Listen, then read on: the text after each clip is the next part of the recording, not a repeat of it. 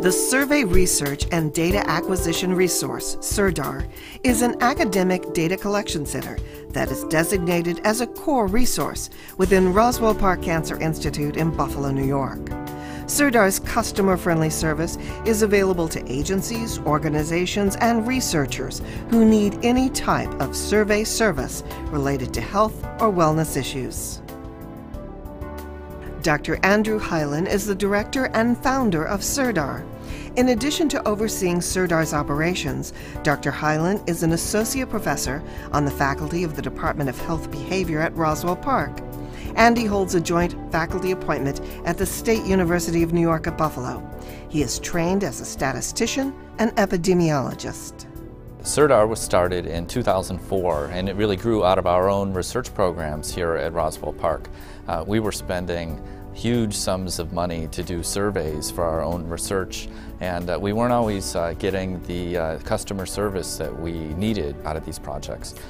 So we started off with some small projects. We proved ourselves that we could really do this, that we could deliver a highly rigorous product that met our needs and met our timelines. And now SRDAR has grown into a full-fledged call center with a wide range of data collection services that it offers. And it's really a viable option for any researcher that has clinical or population-based data collection needs. Let's meet some key SRDAR staff members and follow the process of conducting a project with them. Good morning, this is Cheryl.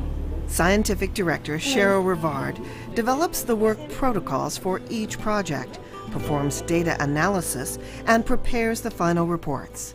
She serves as the project liaison between SRDAR and clients. SRDAR is very user-friendly. We can assemble our team on short notice, days or hours, in order to meet or have conference calls with our clients. Hi, Cheryl. Good to see you. I help organize and create the research protocols, oversee most stages of the research process. Informatics Director Barbara Battistella is responsible for survey programming, data accumulation, and integrity. She manages the data flow for all projects. First thing you have to do is you have to take a look through the survey itself to see what it involves. If it's got complicated skip patterns, and then I get it programmed into the system that I want to use, okay, whether it be CI3, WinKD, or a census program, or if it's going to be a web survey, depending on how it's going to be administered. Okay, great. All right, we will make those changes and get this survey ready for you. Excellent. I think we're To good to start go. testing out, and you want to see it? You want to review it? Because I can set you up if you want to go through it on a computer. I could at this point. I trust that you guys have gone through it. It is nice because it integrates in with the WinKD system, and the data that comes out of the survey is easily exported into whatever form the project wants it in. All right, thank you, Brian. Nice dealing with you. Data manager Tim Olenichek works with Ms. Battistella on programming, data management, report generation, and delivering of data sets. We work with clients to meet their needs based on what they want for the reports. We don't need to wait till the end. We can do reports as we work through the study and work through the sample.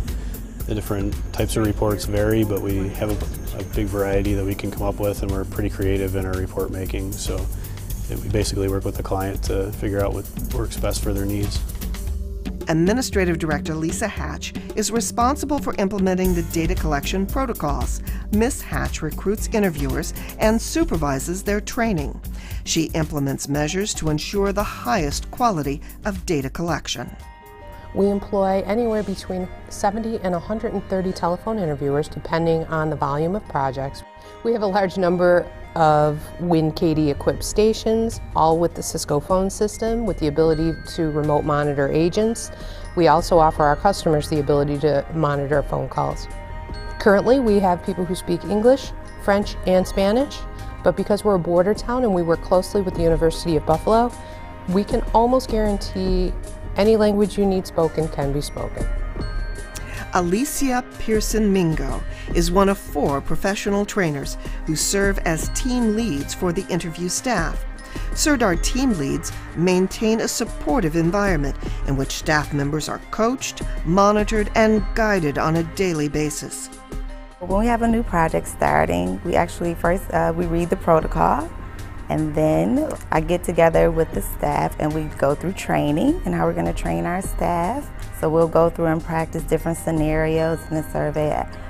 We have groups where we'll teach them to do dispo codes if need be, and they can always ask questions if they're not comfortable. Oh, thank you. You're welcome. I would have been stuck. And we're all we work as a team.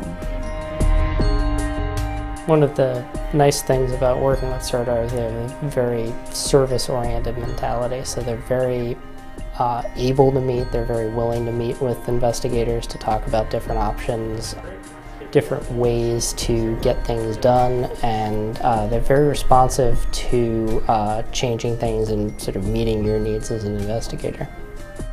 Frankly, I think what makes SRDAR special is that we care more about the end product. We're housed here in a cancer center. Our motivations are improving public health. We want to see fewer people sick out there. We have no profit motivation. We want your project to be successful so that you can implement what you need to do in whatever program that you're running or whatever data that you need. For all of your survey needs, consider SRDAR, where scientific integrity, customer service, and high response rates are valued before profit.